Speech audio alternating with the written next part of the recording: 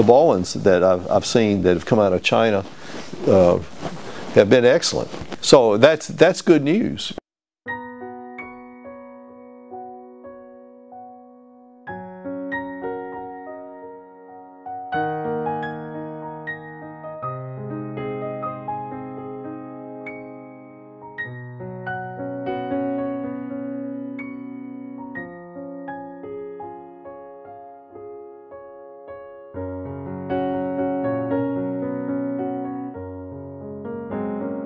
Right out of piano school, I went to Jackson, Mississippi, and associated with a Yamaha Baldwin dealer of Mississippi Music in Jackson, Mississippi. And I was there for about 9 years until I had an opportunity to interview for a position at the factory in Baldwin in Truman, Arkansas.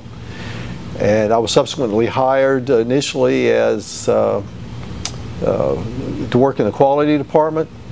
And then later on, I was the supervisor of the repair of the pianos that returned to the factory for warranty repair.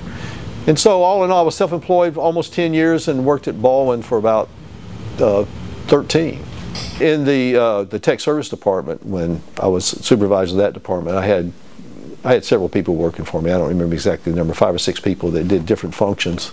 Because we had to do things from either replacing back assemblies in upright pianos to restringing grand pianos, and there were quite a variety of skills that were involved in the tech service. It was just kind of like a little small repair shop, I suppose.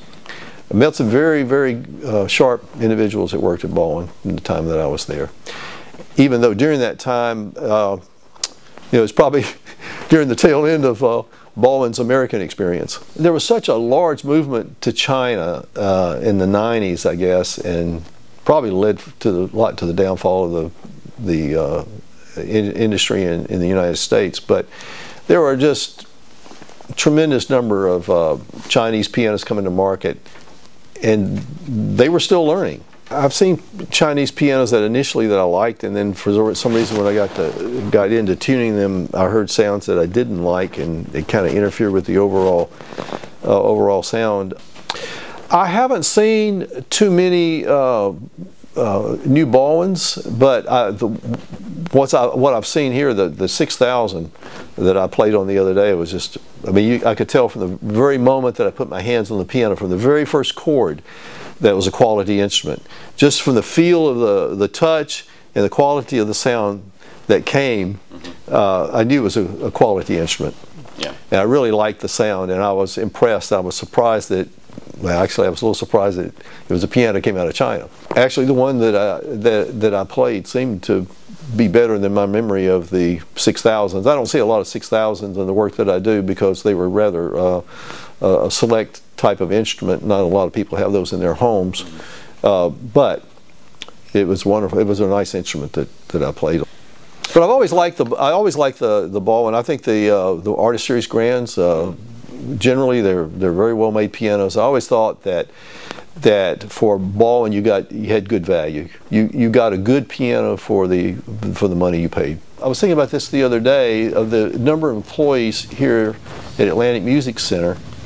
I know 4 at least that play the piano, and 2 at least that play professionally. Plus you have an owner that is a highly accomplished musician, so he knows what a good piano sounds and feels like, and he demands that from the people that work for him and also from the instruments that he sells. You've got people that know the piano from the artist standpoint, they know it from the technical standpoint, and that's a good combination. And then when you have a policy that guarantees customer satisfaction, how can you go wrong?